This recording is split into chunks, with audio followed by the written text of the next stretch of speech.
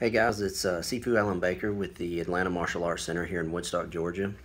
We got a few clips for you from classes this week. This first one that's coming up is from the Brazilian Jiu-Jitsu class.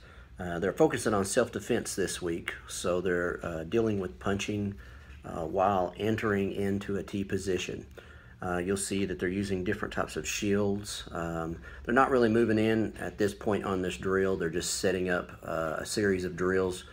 So this first one, they're pretty much staying at critical distance and working on shielding and blocking the different punches. Punch straight, cover, punches with the other hand, cover.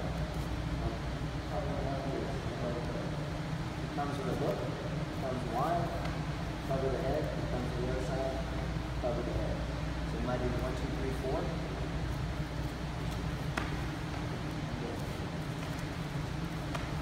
And I'll go back.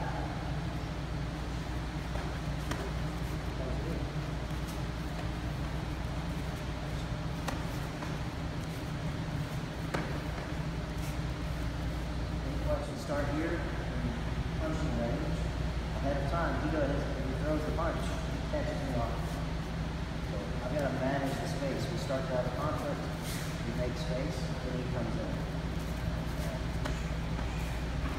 So come back out into that space, and I come in.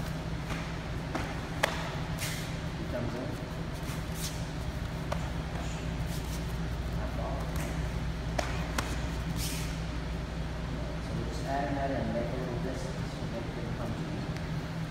1, 2,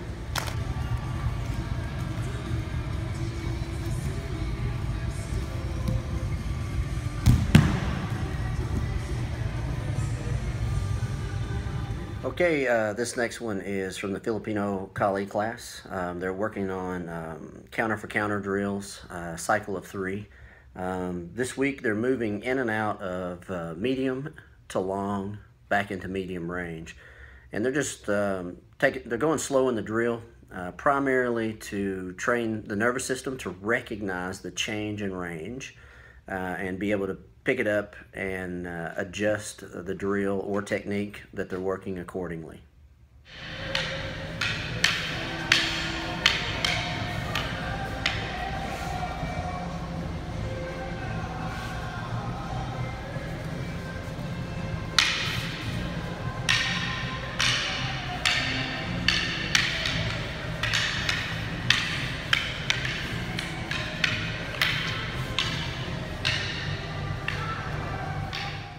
This next one is a punch-kick combination from our self-defense class this week.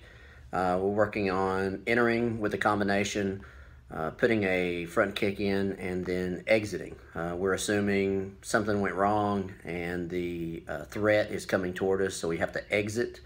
One thing we do in the drill is, even though we're exiting, we want to throw a jab to keep forward pressure going toward the threat, even though physically we're moving back.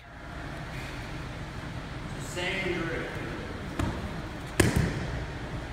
Does a tap. I used to do this just to signal a kick, because it's going to be really difficult for me to move my body out of the way and put this pad down in time.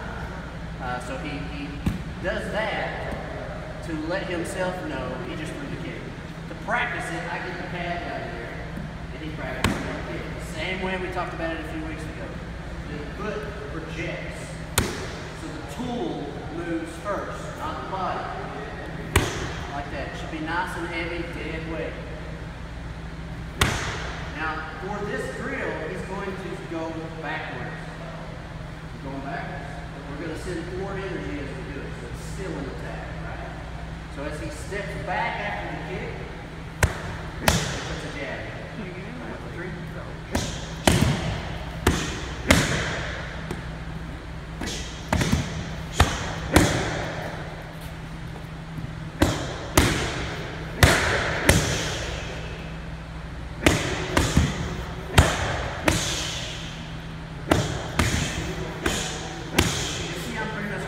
That kick at the same time he finishes that punch.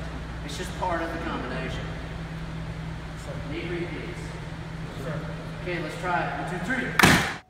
Okay guys, this next clip is from our Jeet Kune Do class.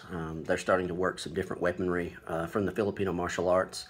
They've been working a 3 count flow. This week they're adding in 2 additional counts and going to the 5 count flow.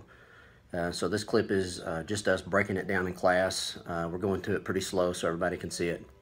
Or a cycle of 3, and then the next one will be a cycle of 5. This one puts the thrust in. If you just learn cycle of 3, stick with that.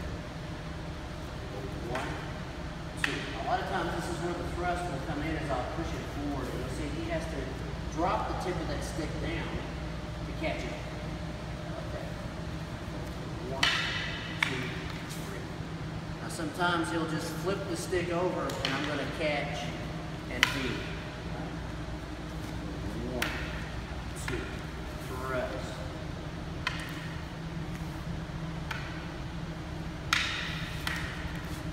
So generally there's a little side step in there on the thrust because I want to get my body off that line. The hand goes to the middle. And my goal is to just touch him on top of the head and I flip it over. He steps offline. And then he's going to feed in the overhead just like the other step. I have to insert the hand on the inside.